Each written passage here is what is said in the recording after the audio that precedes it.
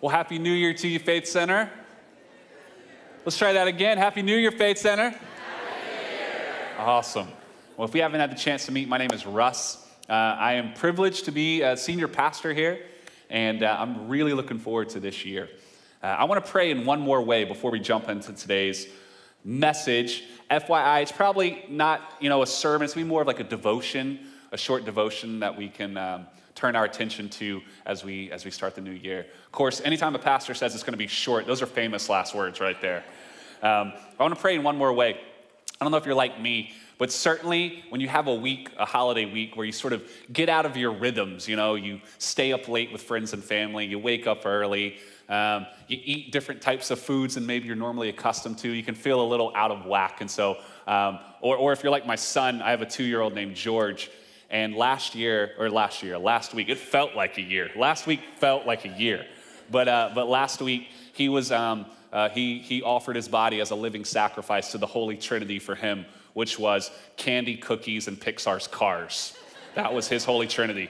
So we got home on Friday, and he wakes up. He's excited. He's like, "All right, guys, let's put on Cars. I'm excited to watch Cars." I'm like, "Hey, buddy, we're not going to watch Cars today." And he looked at me with a death glare, and he says, "You've got to be kidding." He didn't say that. He doesn't say those words yet, but his soul said that. So maybe some of us are here today, and we're like, "All right, we're here. We made it. The Holy Spirit somehow dragged us out of bed. Awesome. Welcome. Let's do one more thing. Let's pray together in one more way. Let's make our souls available to what God wants to speak to us today. Online, welcome. Let's make our souls available. There's an ancient prayer that the church would pray, which we've talked about before. It's just 3 words: come, Holy Spirit. Come, Holy Spirit. And again, that is not a prayer. It's not that the Holy Spirit isn't here and then we suddenly invite him here and then he's here. No. God is already here. It's a prayer of permission. We're saying, "Hey, God, I give you permission to come into my heart and into my mind." God is a relational God. He desires full relationship, full reciprocity. He's not going to force anything. He's not going to overwhelm us or do anything that we haven't invited him into. He stands at the door and knocks, says Jesus. Whoever will open up the door, he'll come in and eat with them. So just for 10 seconds in your own heart, take a deep breath, knock the rust off of last week of your Holy Trinity of cookies, cakes, candy, and cars, or whatever it is for you. And let's invite the Holy Spirit in so we can hear what he wants to speak to us today. So just for 10 seconds in your heart.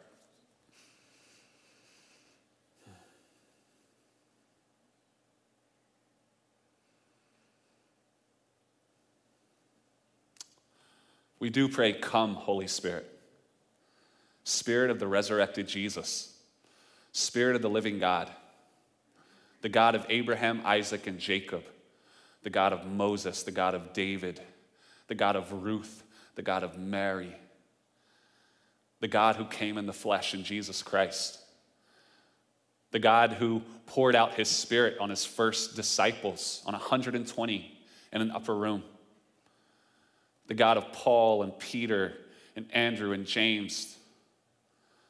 Lord, you have been so faithful for year after year, for generation after generation. And whether we've had eyes to see it or not, you've been faithful in our own lives.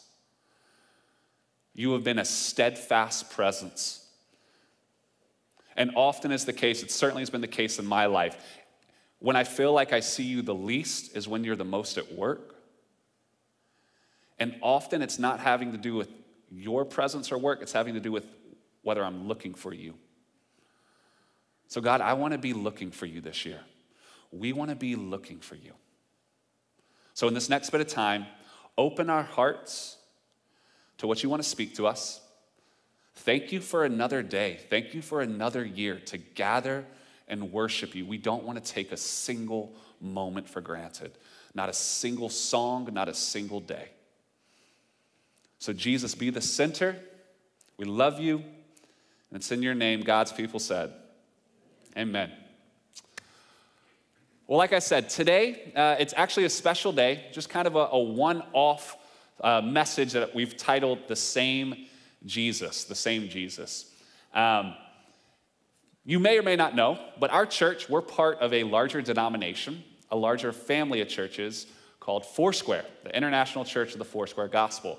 And if you were raised on the East Coast like I was, and you were told Foursquare, you're like, what's Foursquare? You thought it was that social media app that went defunct. Y'all remember that one? Like way back in the day where all the social media apps were jostling for position. That was Foursquare. But that's not the only Foursquare there is. There's also a denomination, a movement that we are part of. And today, January 1st, our denomination turns 100 years old, which is really exciting. Yeah, give it up. Happy birthday, Foursquare. Later today, for anyone who's so interested, there's going to be some festivities happening at our mother church, which is down in Los Angeles, called Angela's Temple. So if you want to tune in online, they'll be broadcasting those. It should be really cool. And I really love our movement. It's, we're just one part of a larger kingdom, but we have some really cool things about Foursquare. Foursquare was pioneered from a woman. Her name was Amy Semple McPherson. And she was a revivalist preacher, an evangelist who traveled around the country and eventually set up shop in Los Angeles. She was a phenomenal person.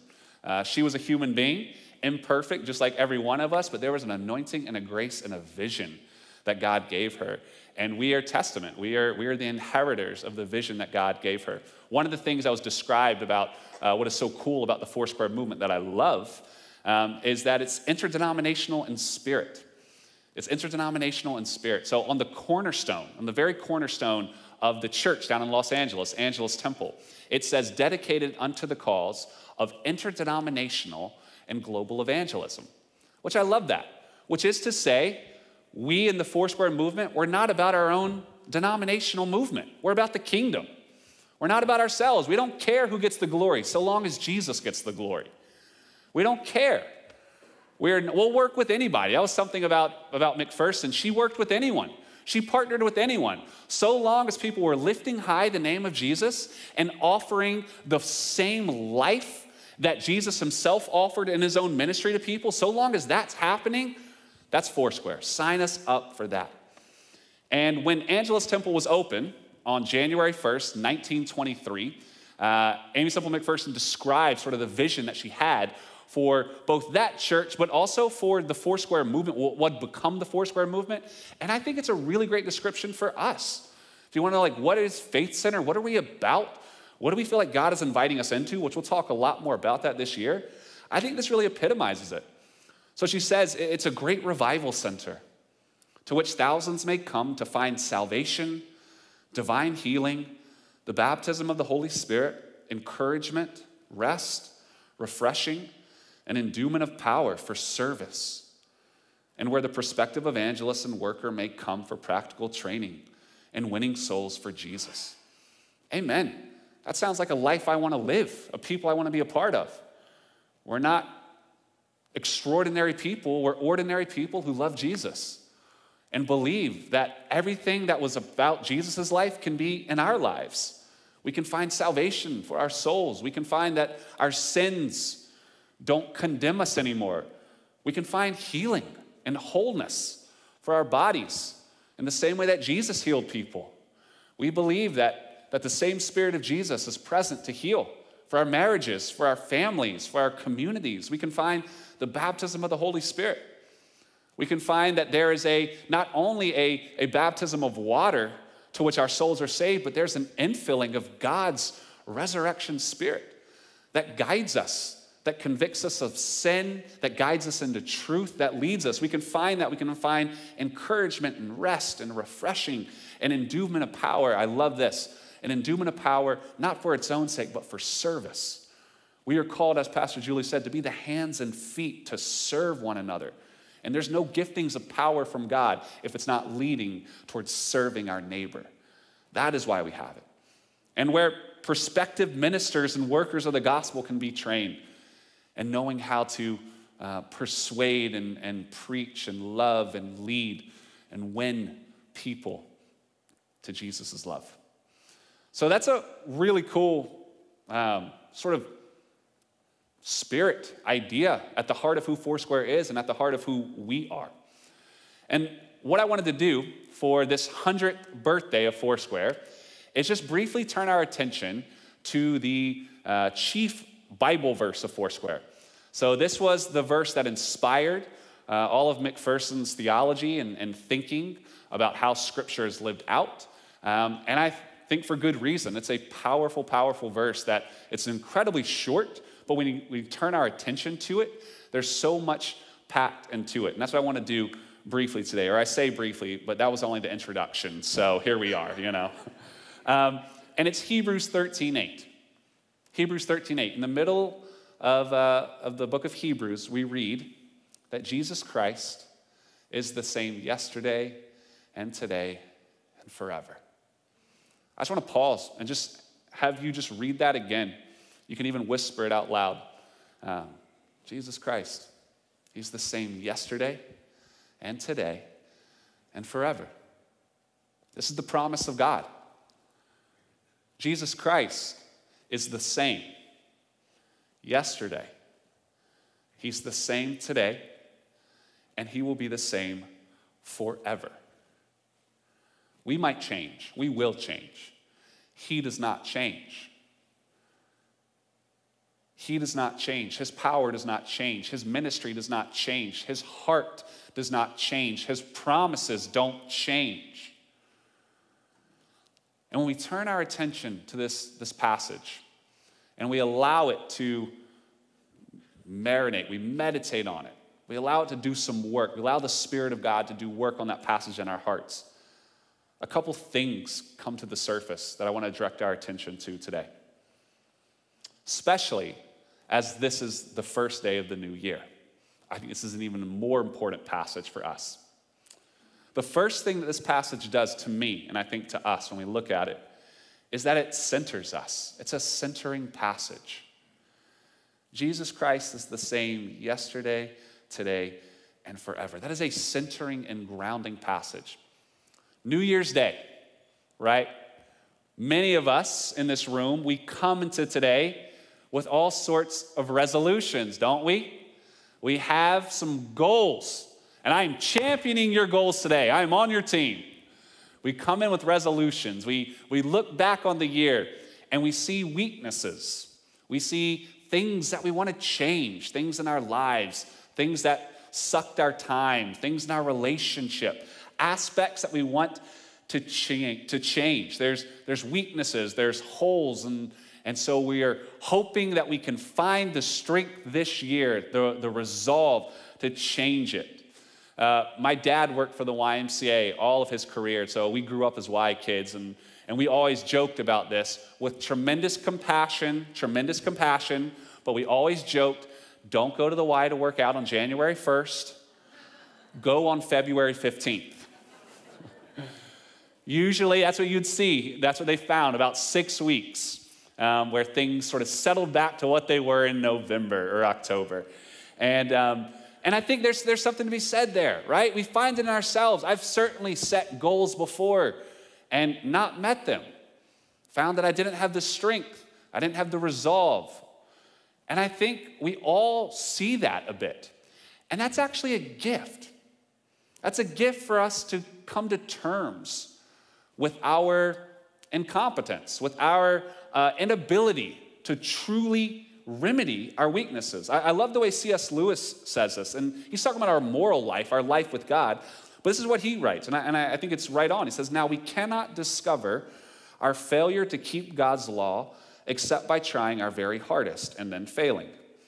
Unless we really try, whatever we say, there will always be at the back of our minds the idea that if we try harder next time, we shall succeed in being completely good. Thus, in one sense, the road back to God is a road of moral effort, of trying harder and harder. But in another sense, it is not trying that is ever going to bring us home. And this is the important point. All this trying leads us up to the vital moment at which you turn to God and say, you must do this, I cannot.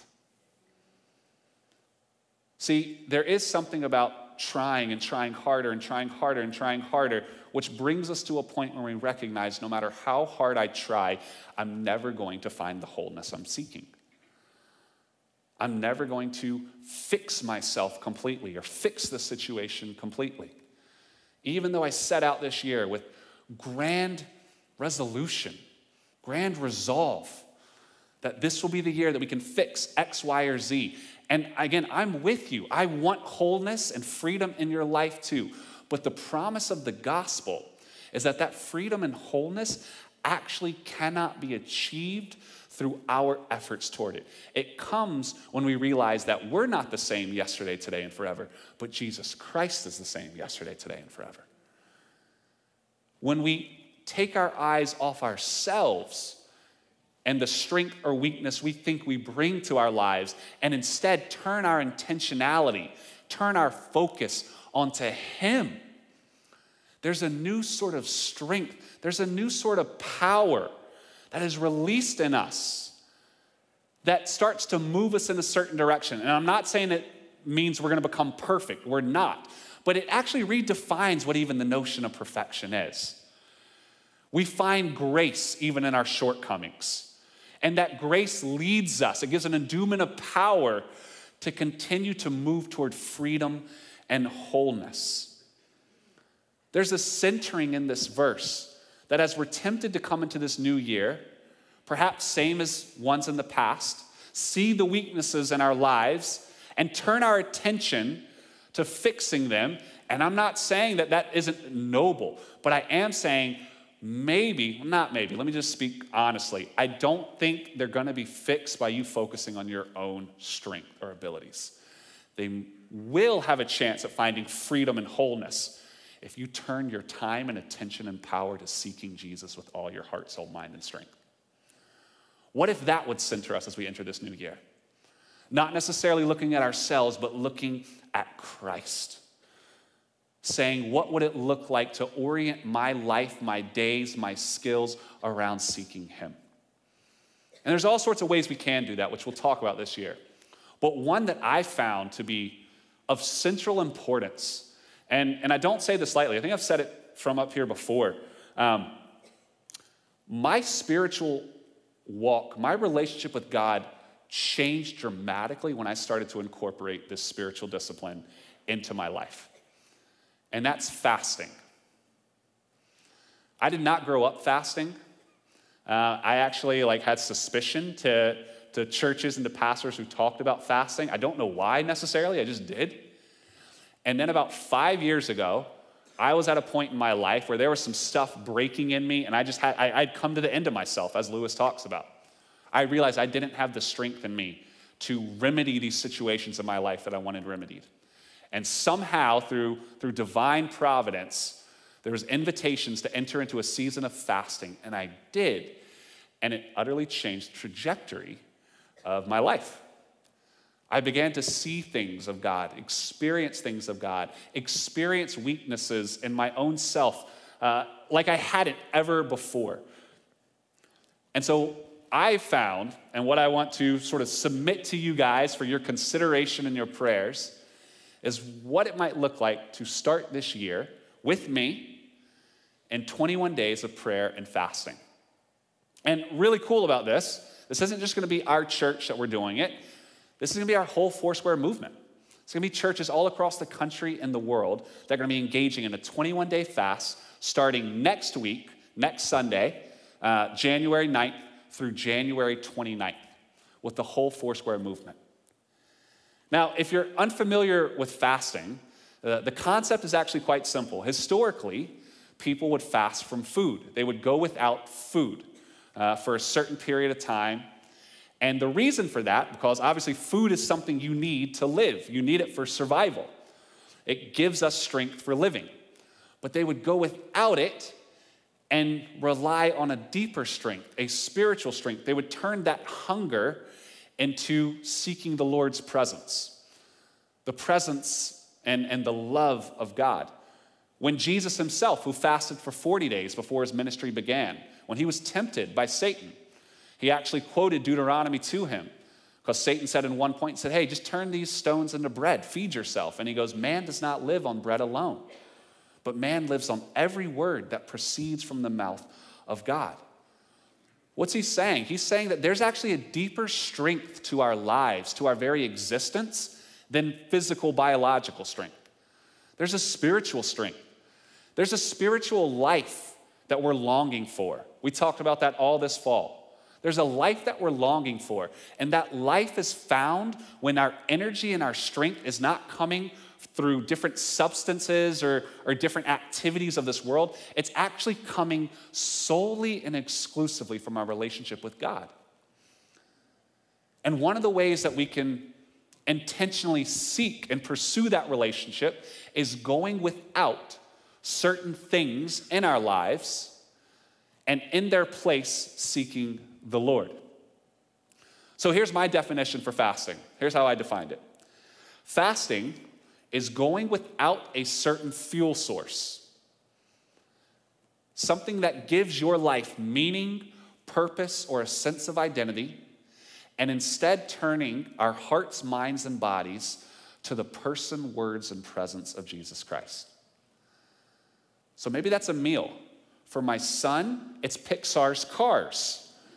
That's what he's going to be fasting from for 21 days. He is not happy about it. He doesn't know it yet. Don't tell him. But what are those things that gives your life a sense of meaning, a sense of purpose, a sense of strength, a sense of stability, a sense of comfort, a sense of control, a sense of power? That perhaps you're relying on those things too much when your soul was made to rely on Jesus, on relationship and communion with God. Not just a relationship with God, but a deep intimacy with God. You can have all types of relationships, some healthy, some unhealthy. God wants deep intimacy with us. That's what we see in Jesus. And guess what? Because Jesus is the same yesterday, today, and forever, and because he told his followers that if you abide in me, you're going to do even greater things than me, that's available to us. Can someone say amen to that? That's available to us. Whether you believe it or not, it is. But often there are other forces at work that are trying to tell us that it's not available to us, or don't do it, it's too scary, it's going to cost too much. Yes, it is frightening to step out of a boat and follow Jesus. It is frightening and it is costly, the things that we lay down, because they've brought us such comfort and stability. But now, being 5 years later into this journey and a lifetime of following Jesus too, it is so worth it. The intimacy with the Spirit of God is so much better than any sort of strength or stability I got from other things. So it could be a meal for you. If you've never fasted food before, I would caution you with that one. Be careful. Maybe it's a type of food. Be wise. Or maybe it's something like a technology, a phone, a device, TV, a show. Maybe it's a certain behavior. I had a friend one time who I loved to death, but dude was just a cynical son of a gun. And I knew why he was. He had a lot of pain, but he could not go a moment without being cynical about something. So he felt convicted by the Spirit, and for 40 days he fasted cynicism. It was so hard. When something would happen and he would feel the cynical response rise up, he would instead bless the Lord, praise the Lord, and then pray for that person or that situation. And it was so cool for him. It was really freeing and liberating. Maybe there's a certain behavior, right? Now, if you're wondering what it might be for you, here's a couple questions. What is something that going without it for 21 straight days fills you with anxiety? Right now, if you're thinking, man, I can't have that thing for 21 straight days, I get nervous. Whether you decide to go without it or not, that might be poking at something that you're finding a bit too much comfort or stability or control from, instead of the freedom found in intimacy with Jesus. Or what might God ask you to put down for a season to attune your soul to him? As we enter into this new year and we realize that Jesus Christ is the same yesterday, today, and forever, I would say that one of the best ways to attune our spirits to all that he is and all that he has for us and for you and your lives, your family, your marriage, your vocation, is through the practice of fasting. So I would invite you over this next week to pray, Lord, what would you have me set down so that I can not just do nothing in that place, but in its place, attune my heart, orient my time around seeking the Lord. This verse centers us. It centers us on our rightful fuel source, what we were made to live from, what Jesus lived from. The power that Jesus had was not in a certain kind of bread he ate. The power that Jesus had, as he told us, he goes, I don't do anything except what I see my Father doing. And I don't say anything unless my Father has said it. The power that emanated from Jesus' life, which can be available for our lives too, is deep communion and intimacy with God. So what are those things filling our hearts that we set down so that we can know that intimacy too? The second thing I see in this verse, that Jesus Christ is the same yesterday, today, and forever, is that it's an incredibly comforting verse. It's a comforting verse because I do look at my own life and I realize that I'm not the same, that I do change like the waves. My emotions are all over the place. I have really good days and then I don't have a night of sleep and I have a really bad day. I'm not the same, but Jesus is the same. There's another verse in 2 Timothy 2:13 where we're told, if we are faithless, he remains faithful. If you are faithless, which if I asked a show of hands, that would be every hand in this room, Jesus remains faithful. Why? Because Jesus is the faithful one, and he's the same yesterday, today, and forever. See, as we enter into this year, allow it to comfort your souls that we might be different, or maybe we're hoping that to become different in all sorts of ways. But our hope is not in our strength, our hope is in his strength. Our hope is not in our ability, our hope is in his ability. And all the promises of the gospel remain true and available to you and to me. There's comfort in knowing that we are saved because Jesus was strong, not me. There's comfort in knowing that as far as the east is from the west, so far has God, through Jesus, removed my shame and my guilt. There's comfort in knowing that no matter what happens this year, guys, no matter what happens, whether it is an unremarkable year, as Pastor Julie prayed, or maybe there's some remarkable things to happen, I don't know. No matter what, God will love you no more 1 year from now than he loves you right this very instant. And he loves you no more, no less today than he did a year ago. He's the same. He's the same. His promises are the same. It's not on your shoulders to fix the world. It's on Jesus's. So take his yoke and come follow him in 2023. I love also C.S. Lewis, he puts it. He says to have faith in Christ means, of course, trying to do all that he says. There would be no sense in saying you trusted a person if you would not take his advice. Thus, if you have really handed yourself over to him, it must follow that you are trying to obey him, but trying in a new way, a less worried way, not doing these things in order to be saved, but because he has begun to save you already. Not hoping to get to heaven as a reward for your actions, but inevitably wanting to act in a certain way because a first faint gleam of heaven is already inside you. Such a great reminder. Guys, it is comforting to know that we don't have to save the world and save ourselves, nor our families. It is comforting to know that all shall be well, and all shall be well, and all manner of things shall be well. It is comforting to know that I can begin to live in a new way, not because I'm trying to earn his love, but because I've already received and experienced his love. Not because I'm trying to get to heaven, but because I've caught a glimpse of heaven in Jesus Christ, and that's inside of me, and I want more of that. I don't have to earn anything. I have all the time in the world to, as Lewis says, try, but in a less worried way. I don't have to be so worried or anxious this year.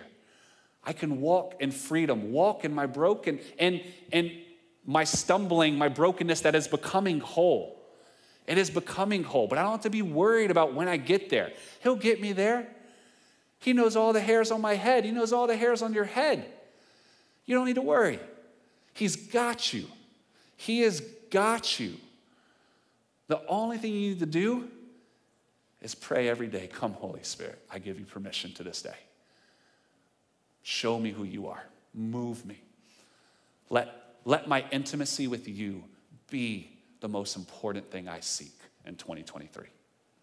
So there's comfort in this verse that Jesus Christ is the same yesterday, today, and forever. It centers us, it comforts us, and the last thing it does is it convicts us. It is a convicting verse. And for this last one, I sort of went to write down notes, and then I sensed the Holy Spirit saying, hey, don't worry about notes. I'll just give you words in the moment. So this is where it becomes not a short sermon, and we're going to be here for another 30 minutes. Just kidding. But there's conviction. There's conviction in this verse. Because there are all sorts of passages of Scripture, some I already mentioned, where Jesus says to his followers, hey, if you abide in me, these things you've seen me do, you're going to do them. You're going to do greater things than these.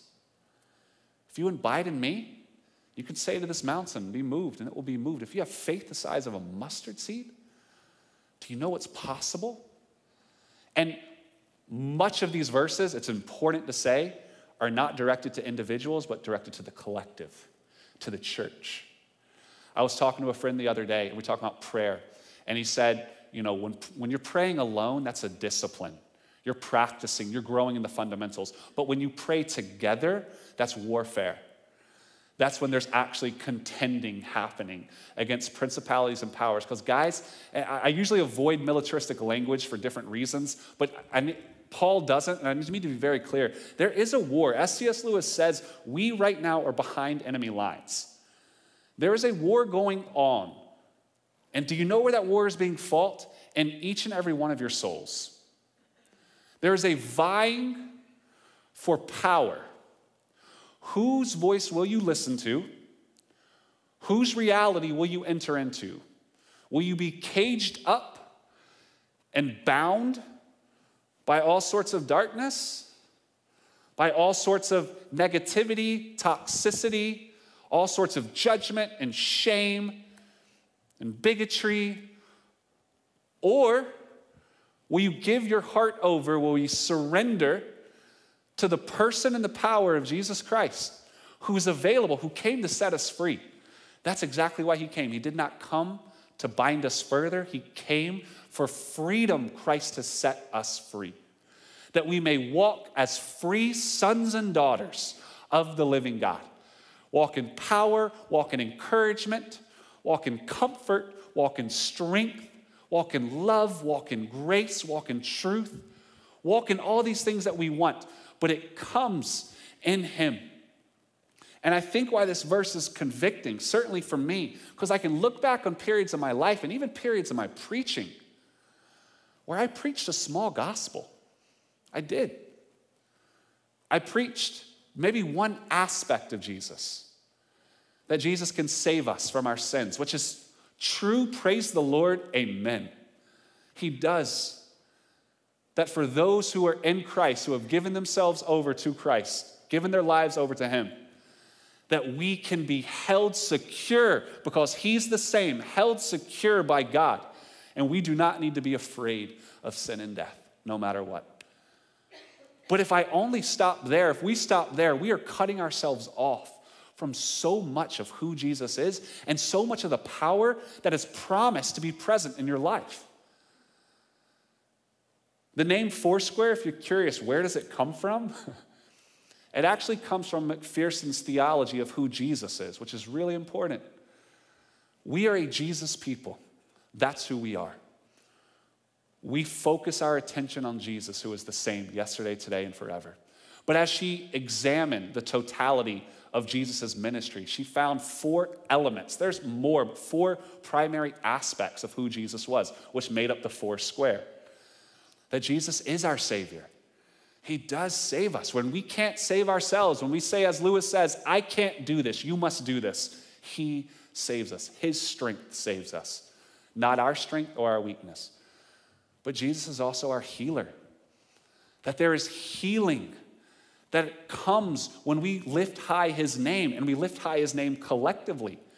All sorts of spiritual healing, physical healing, relational healing.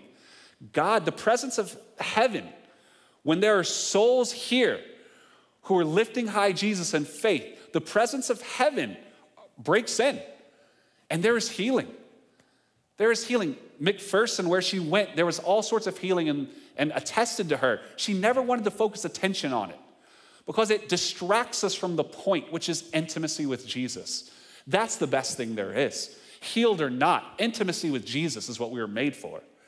That's what's available. But there is healing. He's our baptizer. The third thing, he's the baptizer in the Holy Spirit, which I mentioned earlier. It's not just a baptism in water for repentance, as Paul will say in the book of Acts, but it's actually an infilling of the very Spirit and fire of God, the presence of God that leads us into all righteousness, that leads us away from those thoughts that are keeping us bound, those behaviors that are keeping us bound, that leads us into right relationship with Him and with one another. We might look silly to the world, but we'll feel free as we live into it. And that promise is for you. His Holy Spirit is for you. And lastly, and this one, interesting, maybe you think the healing or the baptizing of the Spirit is uncomfortable or weird. This last one we've stopped preaching about entirely. And I was thinking about it recently, and I know why we have, but I think it's important. The last of the four squares is that Jesus is the soon coming King. He's coming. That's the promise of His promise and of His angels, that He will come again, that God has appointed Jesus to judge all the nations, to judge every heart one day. And we've avoided it because, for two reasons, I think. One, there have been some pastors who maybe took it a little too far and named a specific date, which Scripture told us no one knows that, so that was a bad idea, first of all. But second of all, I think we've avoided it because it can, when it's used improperly, we can sort of focus so much on getting to heaven that we lose sight of our neighbors right across the street from us. But I don't think that's what the purpose of this idea is trying to do. It's not trying to say, let's just focus on heaven. No, it's saying heaven is present here. And what would it look like to live every day? And not the way your mom used to threaten you with this one, but to live every day with the knowledge that He's coming soon. He is coming. We're not left here as orphans. He told His disciples that, I will not leave you as orphans. I am coming back. And that knowledge, that awareness that He is resurrected, He's alive, He's present, almost like in this new sort of dimensionality as human being 2.0, the first human to defeat death and be raised from the grave. He's present, but He will return from the clouds with the angels, and every eye will see at that point, and every heart will know, and all of us, whether we want to or not, will fall to our knees and say, you're worthy, you're the King, you're the powerful one, you're the righteous one. There is a certain aspect where that knowledge, that realization that He's coming, helps us prepare ourselves for His return. And I don't want to shy away from that. And I'm not saying let that knowledge, don't go start collecting cans of beans or anything. I'm not saying that. Give those cans of beans away to your neighbor. But I am saying let that knowledge not lull us into complacency or lethargy. Because I think that's the alternative. It keeps us with a sense of urgency, a sense of recognizing that every day is a gift. Every time we get to worship is a gift. We don't know if it's our last, whether because He's taking us or He's coming first. So let us come into His gates. Let us come into His presence with eagerness, with expectancy for how His presence in heaven is going to break out among us today. It's convicting because Jesus hasn't changed. In the ministry that He said that my church, not individuals, but my church will live into, that the promise of that has not changed. And it's for us. And I want it. I want it. Maybe I should have started with the convicting one and ended with the comforting one. But Jesus Christ is the same yesterday, today, and forever. And so what I do want to end with, and I'm going to invite the band back up. I don't know what this year has in store for us as a nation, for you and your families, for us as a church. But I know he's the same. He's the same. And I know that the more we fix our eyes on him and the more we orient our lives toward knowing him, toward surrendering ourselves to him, the more we see the power of heaven break out in our lives and in our church. And that's what we're truly after. So again, we're kicking off with a fast starting next week. This week, what would it look like to pray? To seek the Lord, to say, Lord, how are you inviting me to participate in this? What do you want from me? What do you want me to set down for a season so that I can intentionally go after you? And also next week, our sermon series for the month of January and for this fast is going to be Come Full, which if you remember, we did that series in August. We're going to return to it. I sense the Lord inviting us. This is going to be a recurring series in our church because Come Full is not about the themes that we'll cover. That will change. It speaks to a philosophy of our gatherings, that when we show up on Sundays to worship, we're not showing up empty. As far as it's available to us, as far as we're able, we're not showing up empty. We have been seeking the Lord Monday through Saturday. We've been turning our attention to him. We've been longing for his presence. So as my friend said, we've been practicing. So when we show up here, there's a new sort of electricity from the Spirit of God present and available for all of us to minister to one another. So what would it look like for us to show up these next couple Sundays? Not empty, but full of God. And with that, stand to your feet. As I definitely should have ended with the comforting one and not the convicting one. And we're going to say a word of prayer. We're going to sing a song of response. And we're going to respond a couple different ways. So I'm going to invite you forward. We have communion in the front and in the back. Communion is a symbolic action of surrender. It's us saying that the strength for our lives and our souls is not in us, it's in Jesus. So maybe either for the first time or just as a rededication, go and receive communion. We have gluten-free elements at the center of the table too for anyone who requires that.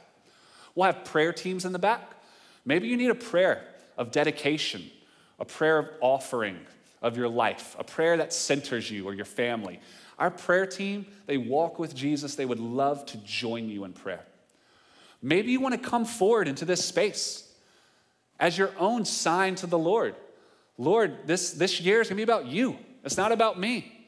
I'm going to fix my eyes on you.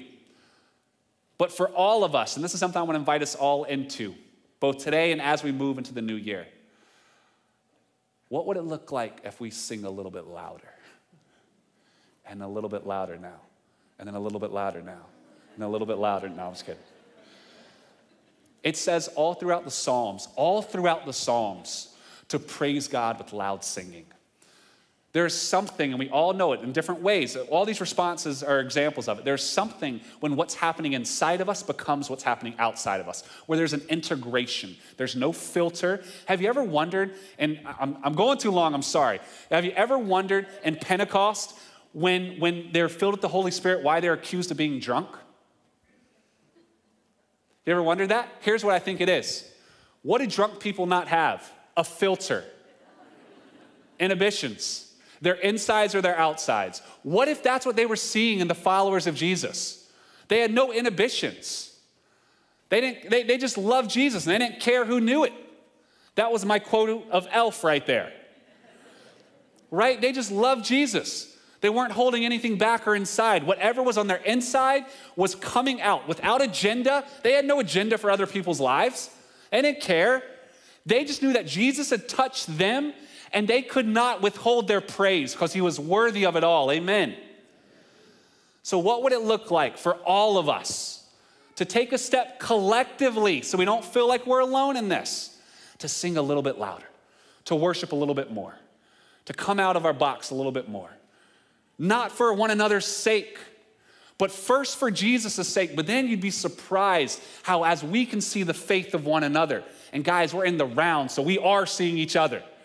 But as we see the faith of one another, that inspires faith in us. That's that collective warfare that we're talking about. We need to see one another worship. So what would that look like for us as we start this new year off? To say, you know what, Jesus, you can have it all. You can have it all. So let's pray together. Jesus, you are the same yesterday, today, and forever. You are the same. And where we have forgotten that, where we have lost sight of you, or maybe we haven't given you everything, forgive us. We know you do. Your heart is so ready to forgive. Your heart is so ready to embrace. Your heart is so ready to pick us up and make us strong and fill us with faith and send us out whole with the gospel message of liberation, of freedom, of hope and healing for all the nations. It just doesn't come in our own power or strength, and we don't get the glory from it. You get the glory. And so, Lord, I pray for my brothers and sisters in this room, whatever they're going through, whatever they've entered with, I pray in this next bit of time, Holy Spirit, that you would minister to them and that they would give you permission, that they would open the doors of their hearts for you to minister to them. That they would feel challenged and convicted for ways that they have made you small. Ways they have relied on their own strength instead of walking in the power of your Spirit. Ways that they have chosen their own control or comfort or security more than relationship and intimacy with you. But Lord, I also pray that they would feel so comforted, knowing that you are not a judgmental God. You are not a condemning God. You are the absolute opposite of that. You are so full of grace and so full of mercy and so full of love for them that at the slightest instance of them opening up their hands and their hearts to you, you will rush in with power and joy and peace. God, I pray for our church that we would see one another's faith and that you would supernaturally fill us with faith this upcoming year. That all the ministries of you, Jesus, as you walk this earth, would fill our community.